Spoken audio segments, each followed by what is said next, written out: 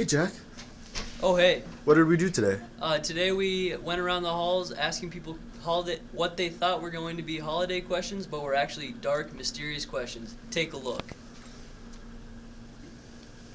Hey everyone, we're out here in the halls of LHS asking students about what they're doing over the Christmas break, and we have Elena here. What do you want for Christmas? And have you ever hit a body? No. Thanks for your time. Yeah.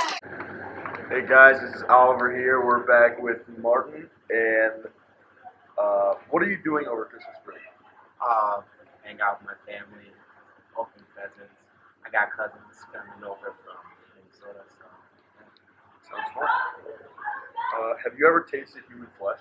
No, sounds extremely disgusting. Perfect. Hello everyone, my name is Oliver and we are back with Keelan. And have you ever seen the movie Elf? Yes. Do you like it? Yes. It's like confusing because this dude came from a faraway town that everyone where he's from is small, but he's like huge, so it's like fun. Have you ever sucked on someone's toe?